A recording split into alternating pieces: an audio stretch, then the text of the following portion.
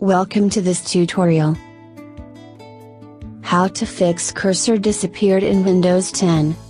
If the cursor has disappeared in your Windows 10, then follow these steps to fix this problem.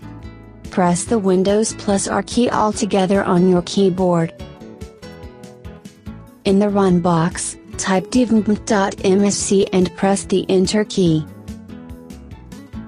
Press the Tab key and this will make active the devices list.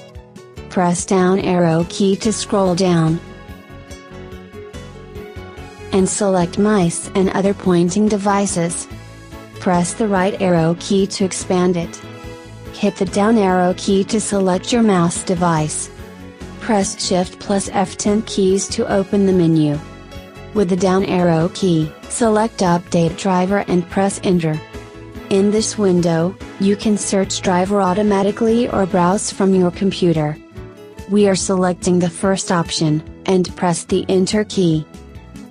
This will search and install the mouse driver on your Windows. Your mouse cursor will be visible now. Hoping this was helpful? Thank you for watching this video. Subscribe to us.